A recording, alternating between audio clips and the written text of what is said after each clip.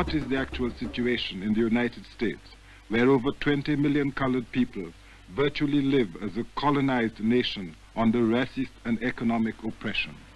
Well, for the past 10 years, the struggle in America has been confined to what has been projected to the public as a civil rights struggle. And in that context, it has remained a domestic problem.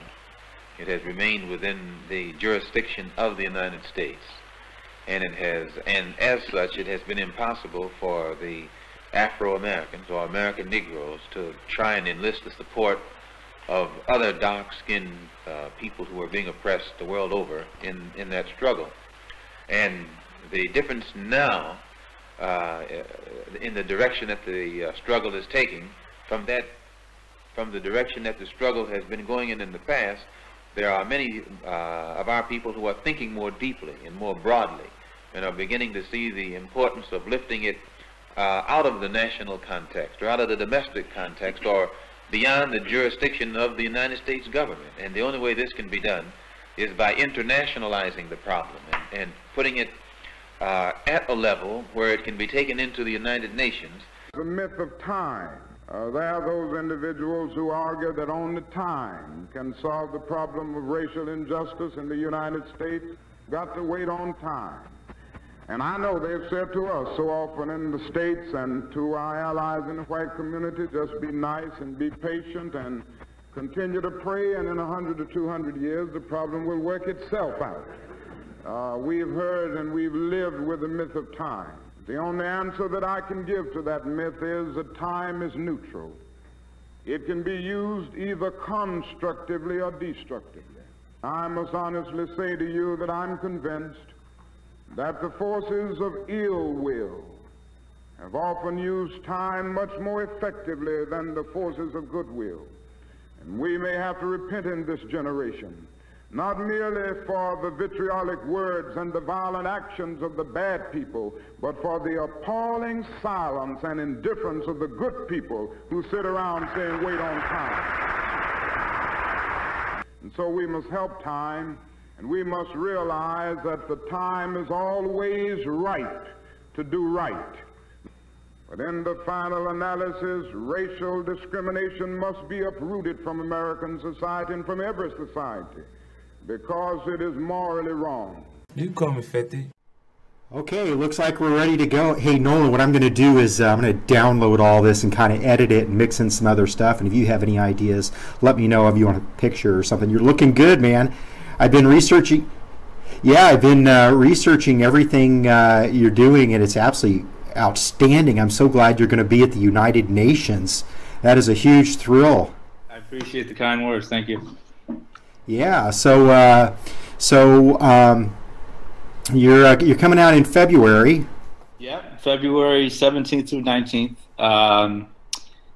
The reason for it being a multi-day protest is because, as you said, it's the United Nations. This is, I'm not going to call it historic because I don't want to, raise my hands up and tout the protest like we're pimping it out or anything, but it's not going to be small. I'll just say that much.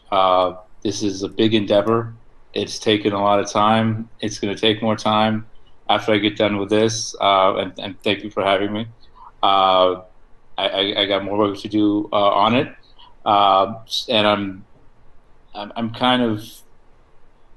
I'm happy to have. I don't know if happy is a word because I wish we weren't in these circumstances, but I'm I guess humbled by it because one big reason why I came up with the idea was because of what Malcolm X was going to do before he was assassinated. He was going to come to the United Nations and try to get charges against America for what they've always done to black folks. So, and Malcolm, since I was a teenager, has been a huge hero of mine. So yeah, it's going to be big. It's going to be exciting. And I'm looking forward to it. That virtually 99% of my energy is going into putting this together. Well, that's amazing. You take all your personal time to get that done. And has Black Lives Matter ever done any protests at the United Nations? Not that I know of. I've heard there's been a couple for Native people in terms of treaty violations and things of that matter. Part of the problem there, obviously, every treaty that the natives signed with this country has been broken.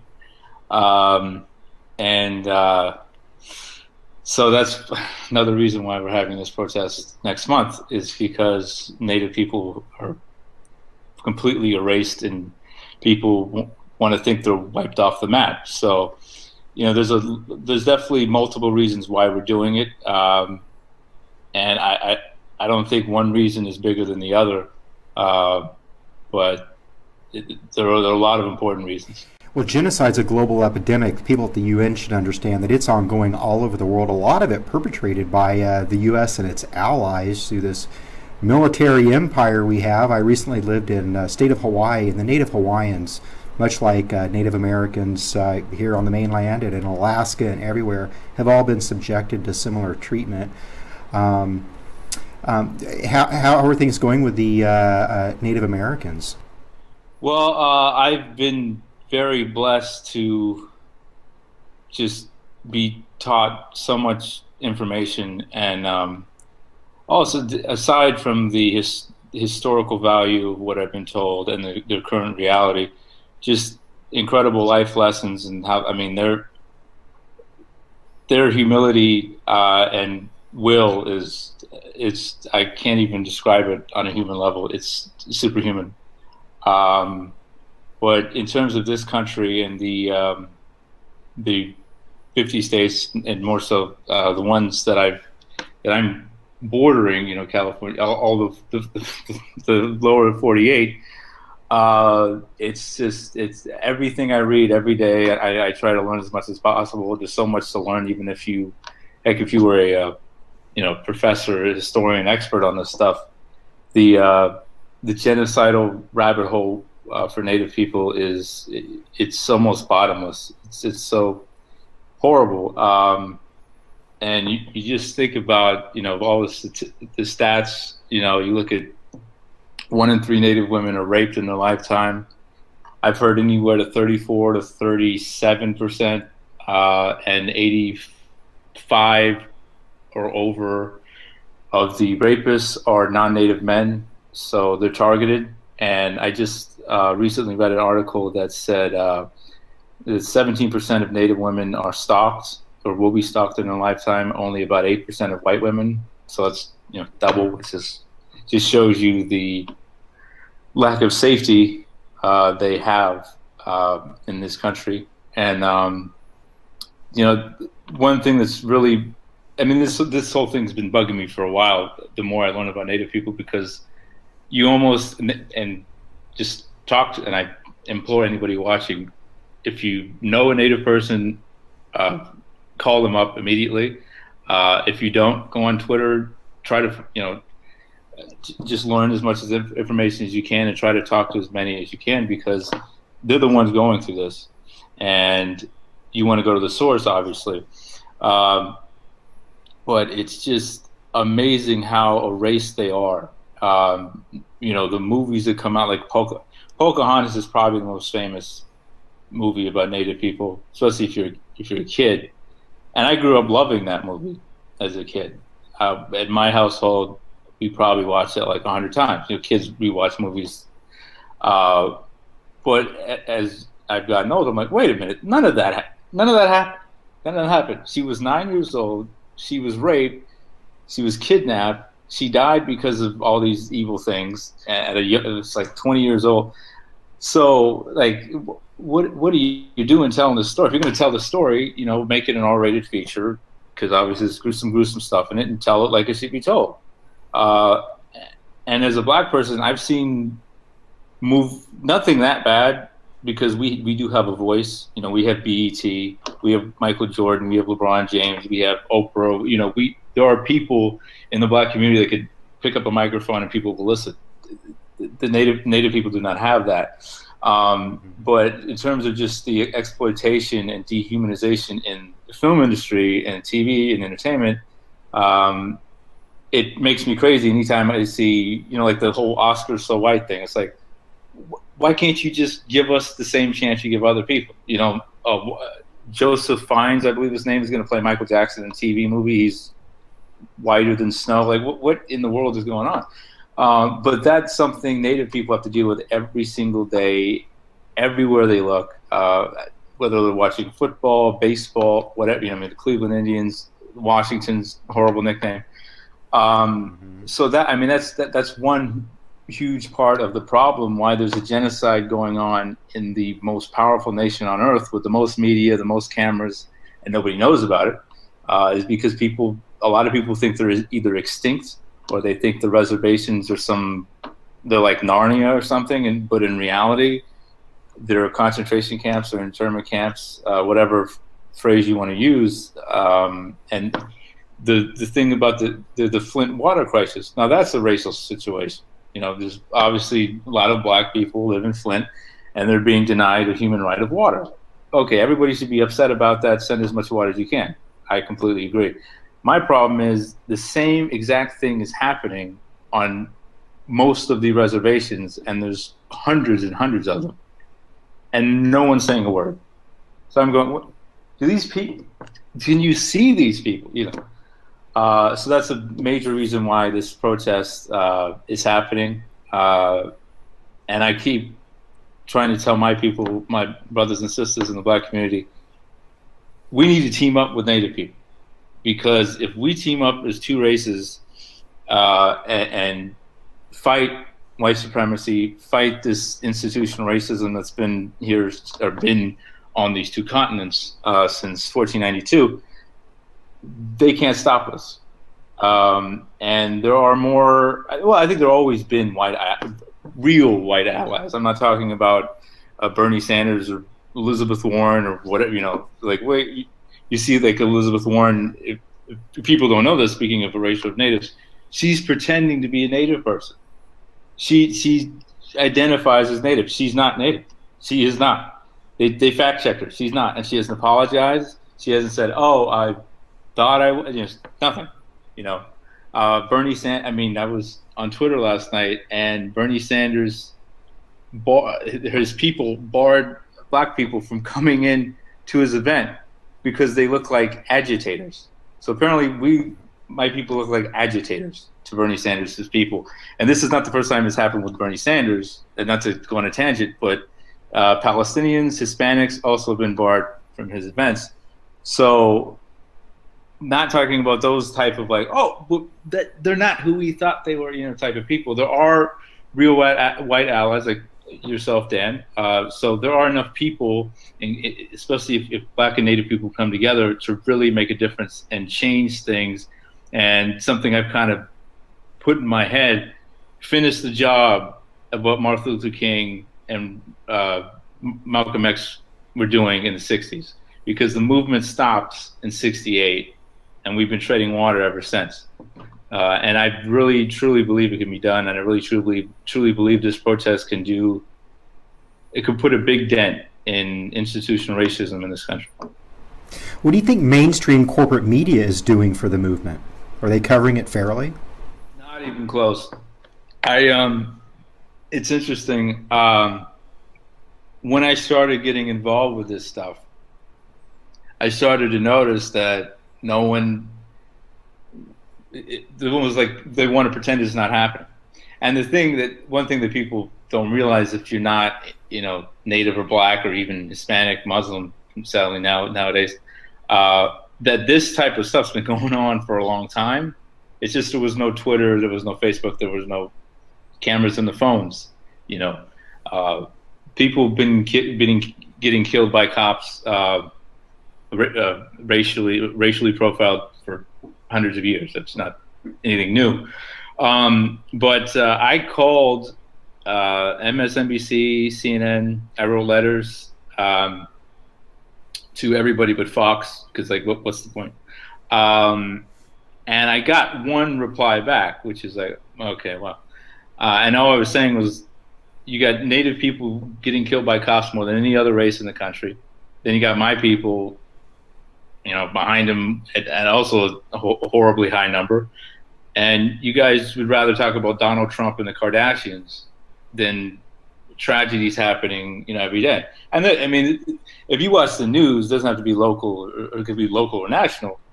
They're not allergic to talking about bad things.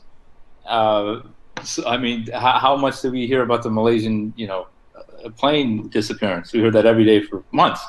So it's not like they're not going to talk about tragedy. It's just they're being very selective about what they talk about.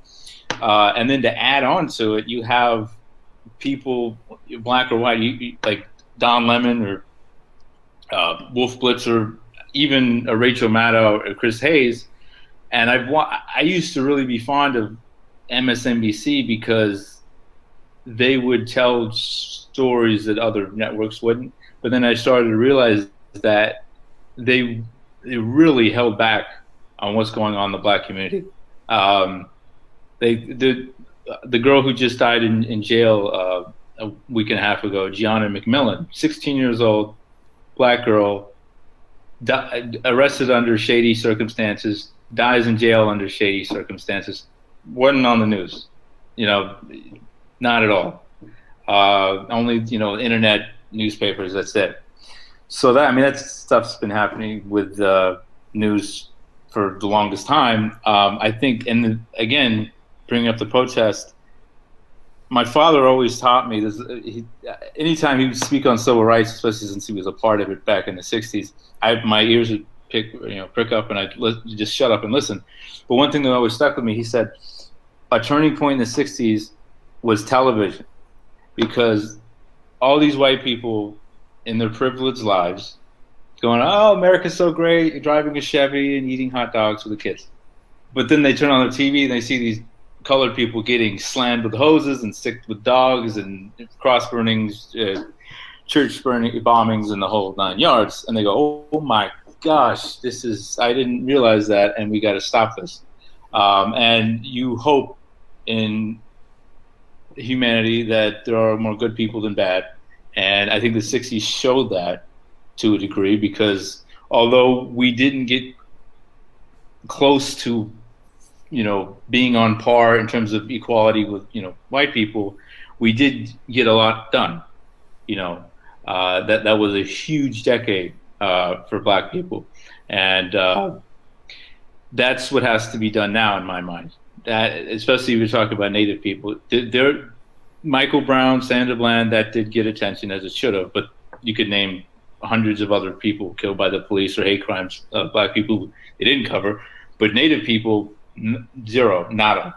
And I could tell you tragedy after tragedy, just like the worst murders and deaths you'd ever heard about. And, the LA Times not covering it, the MSNBC is not covering it. It's the only stuff that comes out, it's usually on internet newspapers and their internet sites. It'll be, editorial pieces and an investigative report, and then they'll just forget about it. So, like, hopefully you remember the article, but they'll just leave it there. Like, this has been going on with Native people since Columbus got to the Caribbean. This has not stopped. The genocide has just evolved. And the actual, and you probably know this, Dan, the actual listings for genocide, America hits on 4 of the 5. The only one they have stopped doing to Native people is they don't sterilize women anymore, thankfully. Like, oh, great, you stopped that one, but you're committing the other 4, killing members of the group, causing serious bodily or mental harm, forcibly transferring children of the group to another group. Native kids are actually sold to white families in South Dakota, which is, that's not, you have not heard that on your late local news. And then you have actual physical destruction in whole or in part, deliberately inflicting on the group's conditions or life, calculating erasure or destruction of a race or group. And if you've ever been to a Native reservation, there you go. They were built to kill them off, much like the ghettos were built to destroy my people. And again, another thing nobody knows, Adolf Hitler, the whenever you think of the most evil man in the world, he's the first guy. But fair or not, whatever weird game of who's the worst human being ever, he's usually the guy who wins in those. But he actually marveled at what America did to natives and the genocide they were able to inflict on them. He built it. It helped him think of the Holocaust and create it. So that doesn't tell you how bad these people have been treated, and still are, because the reservations are still there.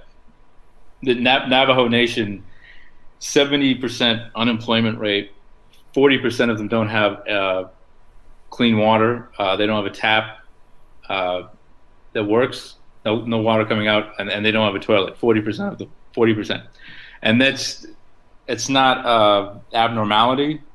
That happens on not so much exactly 40, but in terms of the lack of water, the lack of internet, the lack of good housing, that's on most reservations. So yeah, this is really about bringing awareness to the mainstream media, to this country and its citizens, and to the world. You could look at when you talk about has the news fairly covered racial injustice in this country. Just look at the terrorist attacks in France. Obviously horrible, obviously should be covered, but there was the bombing in Kenya last year, and the death toll was very similar.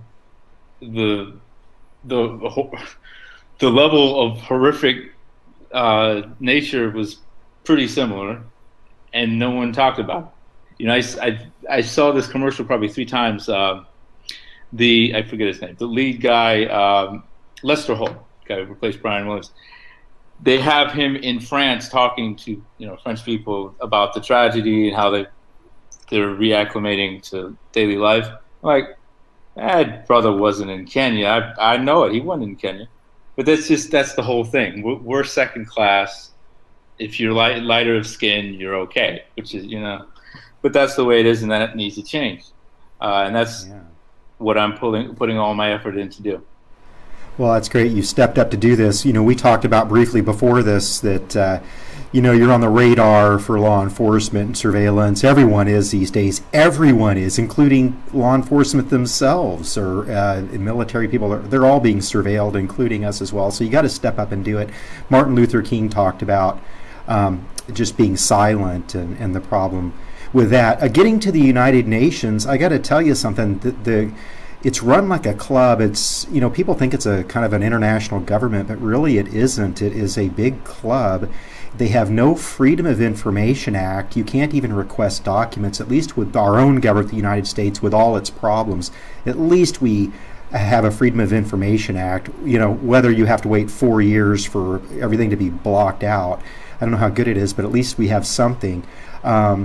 Also, they don't have any open meetings requirements, so their meetings are all closed. The building's closed. They don't want to let you in. They don't have to let you in. Are you planning to be able to go inside the United Nations?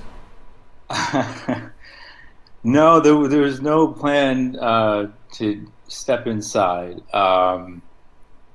We're trying to basically just cause a little chaos, but nothing dangerous.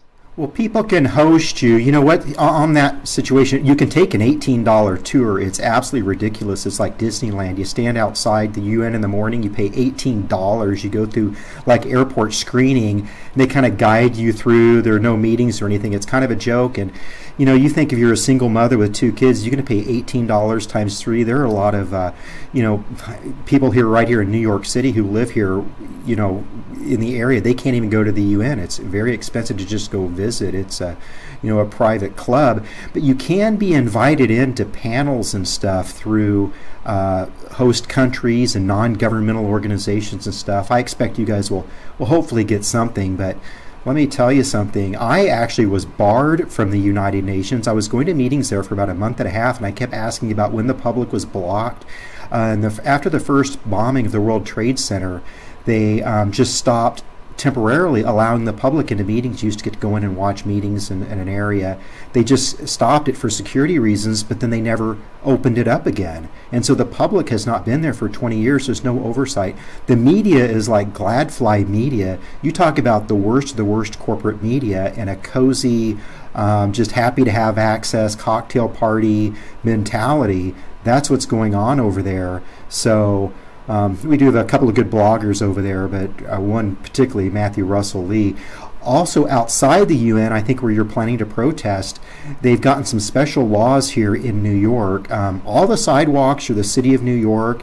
That NYPD acts as the de facto police force for the United Nations.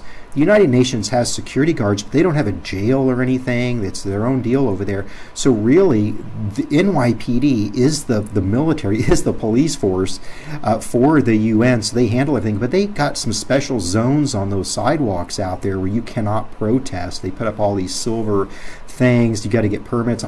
They've really limited the area where people can protest to very, very small areas, and it was upheld in a court of law, a lower level, I think, about where you can protest and can't protest, but no one's ever really challenged it. I talked to a good blogger friend of mine over at the United Nations, Matthew Russell Lee, and he feels it ought to be challenged. I do too. You know, you often have to go, when you go into a court case, it has to be appealed and then it works its way up.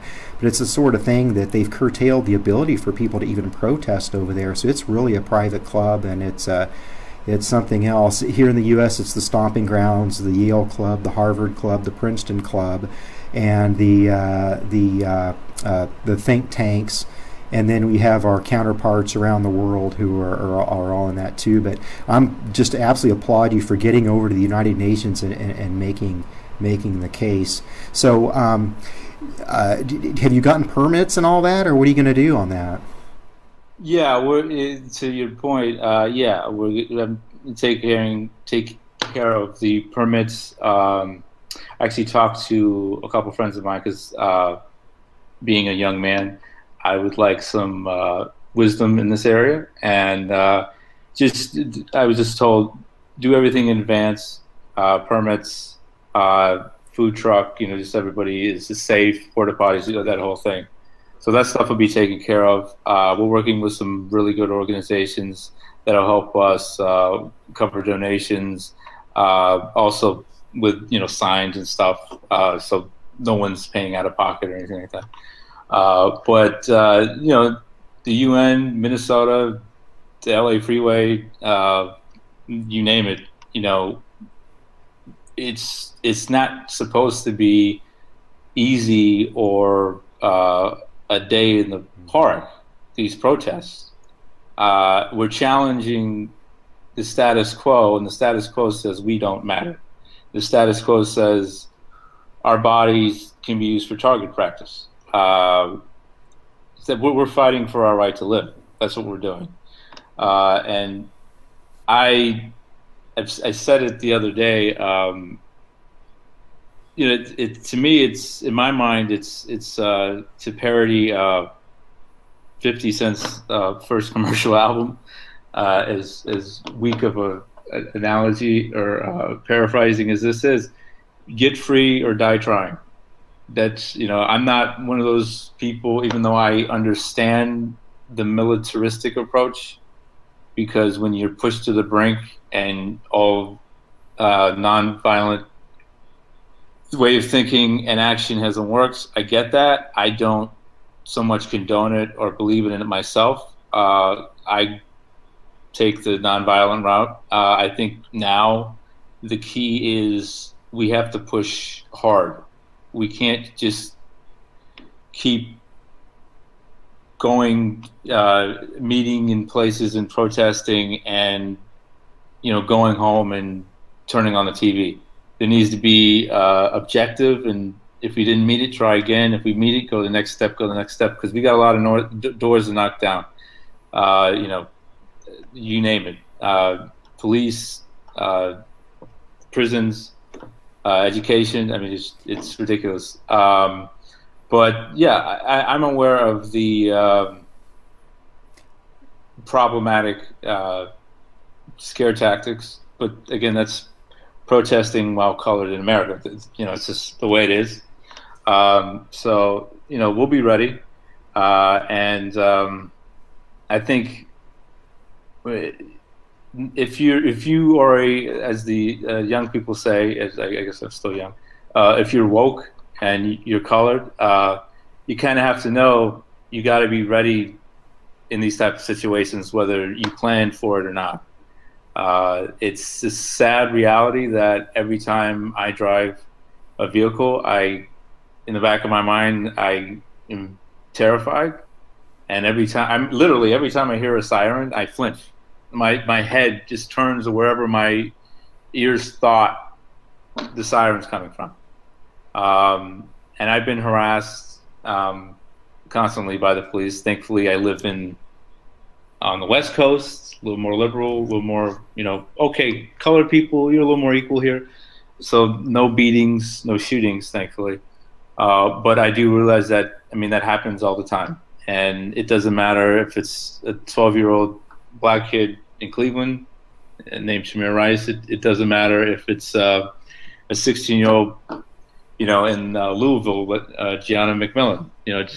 Paul Castaway. That just name them. There's the amount of hashtags that there are for our dead, especially the kids. It just drives me crazy. It doesn't matter how old you are. It really doesn't. There's one thing, and anybody watching, it's called Missing or Murdered Indigenous Women. And most of the offenses and cases are in Canada, but there are some in the United States. Basically, it's Native women who get abducted and they just disappear. And so often you just find their dead body on the side of the road, and sometimes in horrific conditions. And I went through each one.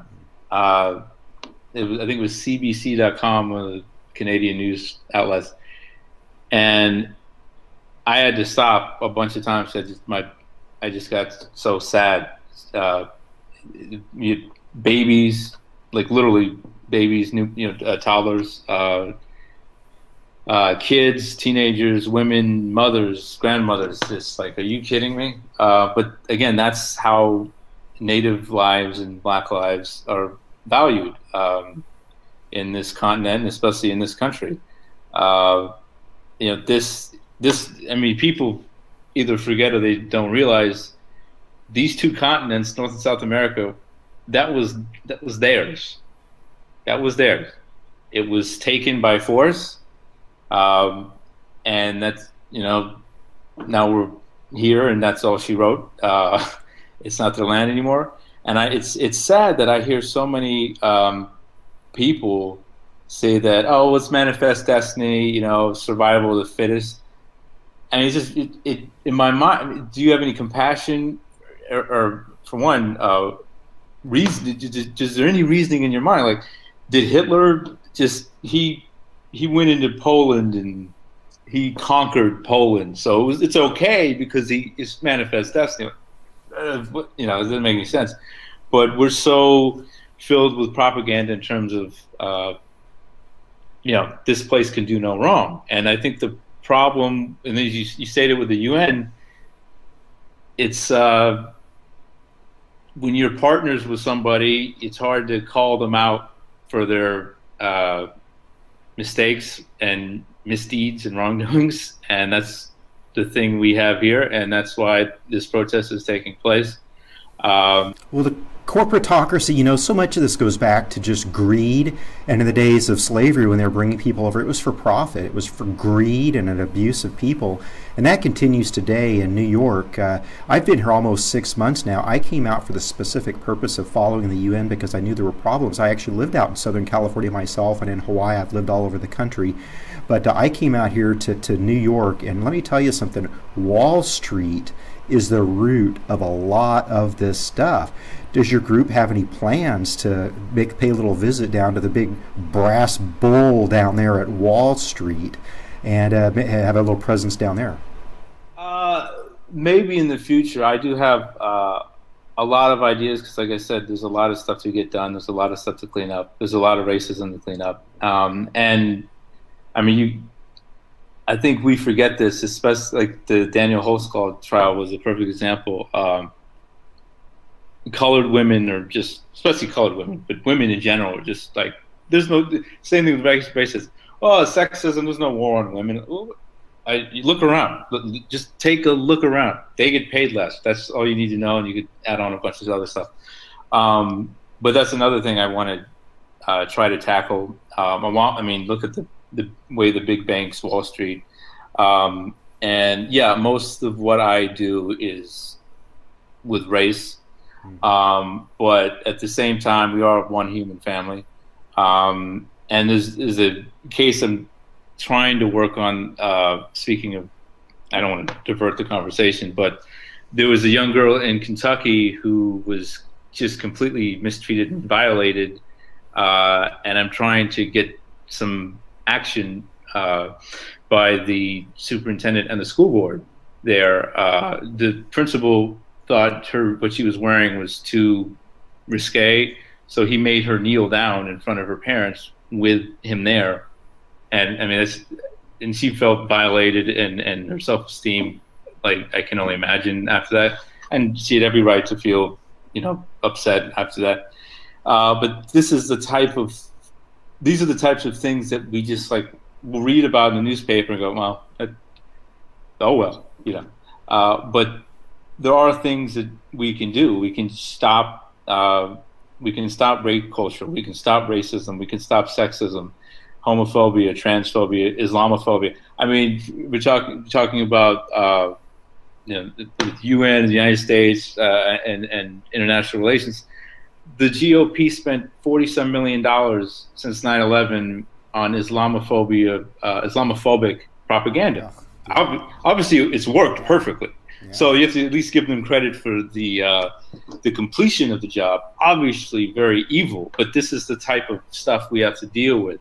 And as far as turning the conversation back to the UN and this protests and racism, yeah, there's definitely things I have planned for the future. And one thing I can't stand anymore is the mascots of Native people.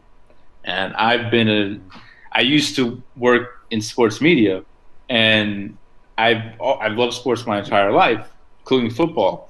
And you turn on an NFL game, you may see Washington play, and they have, to me, as a black person, that R word is as bad as the N word, especially if you know where it came from. The R word was created when white people were scalping. Literally scalping Native people. Disgusting. Yeah. So we have that as a mascot, and a Native person as the mascot. Like, what in the world?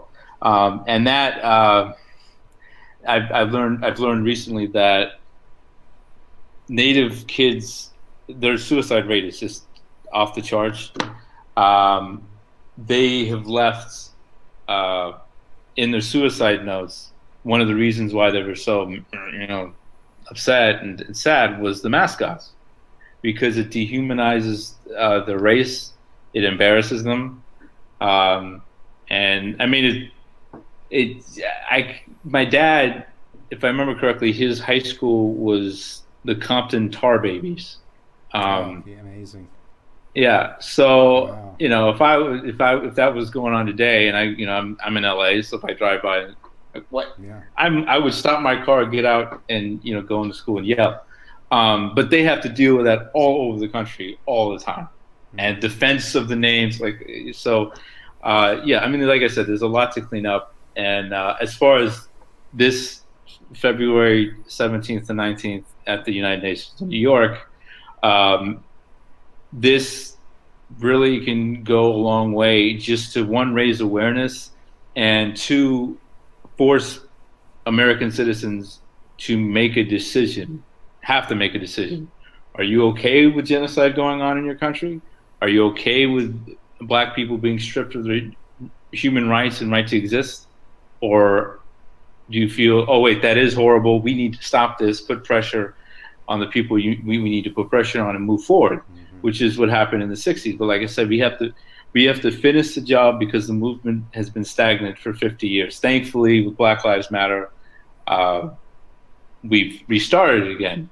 But especially of late, we have to go harder. We have to go stronger, and we really have to realize what's at stake here, because we're losing our kids every day. Well, that's great. Well, I hope you call out the UN on a lot of this stuff too, because as America goes, the UN goes, and that's just the sad reality.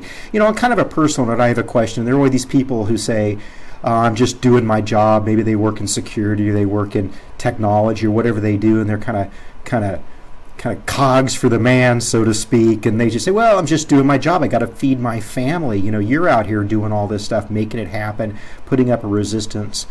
I have somewhat little patience for people who say, I'm just doing my job. What do you think about people who will inflict harm on others, or, you know, even spy on you, black, you know, your brothers, so to speak, spying on you, doing things for the government, or, you know, whatever, just doing their job for a paycheck to feed their family? Yeah, especially you talk about cops, I've in the last year and a half since this stuff has blown up, my opinion of them hasn't gone any higher. It's gotten a lot lower. It's gotten a lot lower. But the problem with those type of situations, and I think Edward Snowden's a perfect example, when people work in that type of militaristic, really, I think, anti-human type of situation, especially when you talk about spying on other people and really just stripping them of their privacy, it is a right or wrong situation. And we always, I mean, we're very selective with our history here in this country. And when we talk about tragedy, we always go to the Holocaust, and today being a Holocaust memorial all across the world, as there should be, we always go, well, were the good Germans? Were they just following orders? Well, yeah. Okay, that's a fair question. But how about here? You know, how about the complete genocide of the natives that are still happening? How about the slavery? How about the new Jim Crow going on right now? How about that? How can we hold these people accountable? Yes, we should. Because if you don't, stuff like people like Donald Trump become president, and you have ID badges, you know, on a race of people. And I believe that happened before in Germany, you know, to a race of people. Yeah. So that's the whole point. You have to hold people accountable. And in terms of jobs like that, to me, I wouldn't take a job like that. Yeah. And I get the whitewashing in this country. I used to support everything the United States did. Not everything, but a lot of the things. I like every war through history, I wanted us to win it. I was like, wow, we didn't win Vietnam, darn it. Like, really. But then I started to realize a lot of that stuff was unjust, even including the Vietnam War. There were so many war crimes committed in that war. And then you talk about both Iraq wars, Afghanistan. And so we get taught that this country can do no wrong, this system can do no wrong, but it was built on institutional racism, and it still exists. I mean, the capital of this nation is named after a slave owner who murdered women and children of native descent. That is the equivalent of having Germany's capital named Hitler. Mm-hmm. I mean, I can't mince words there. That's just what it is. We're living a lie. We're living a lie, and we do daily in so many, many, many ways just because it's convenient. You're absolutely right. And it is convenient. It's much more convenient to play Candy Crush on your iPad, you know, go see Star Wars. Both things, if you like doing that stuff, do that stuff. You know, that's not what I'm saying.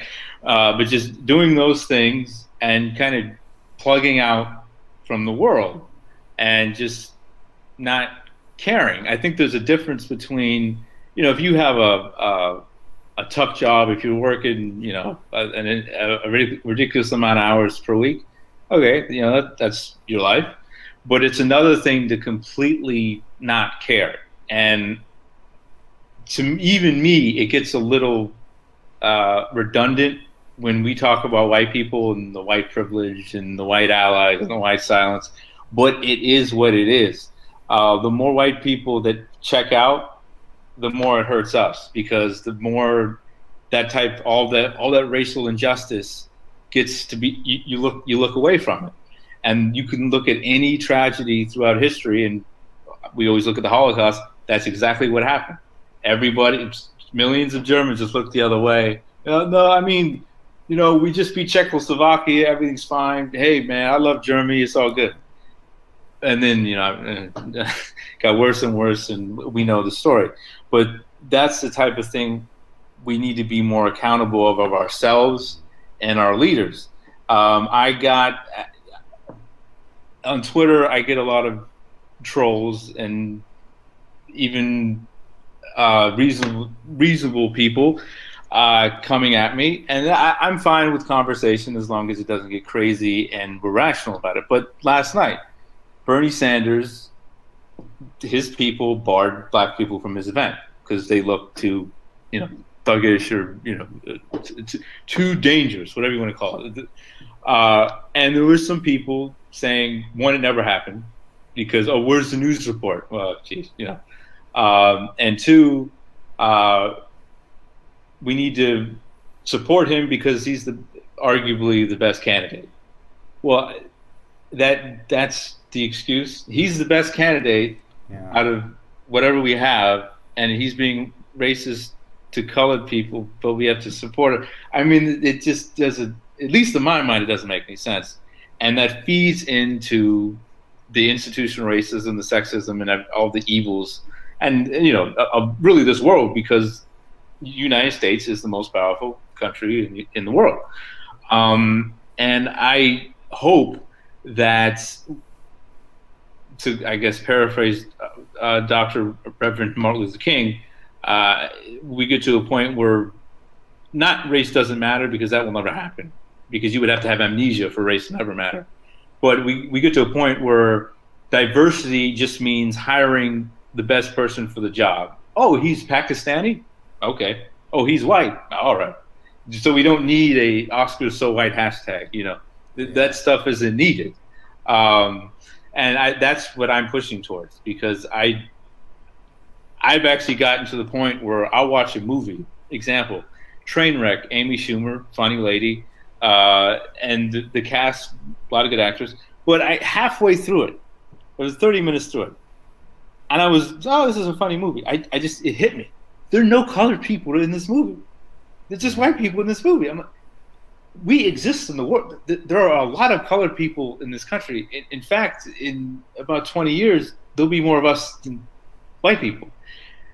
And I can't watch this anymore. So I just turned it off and did something else.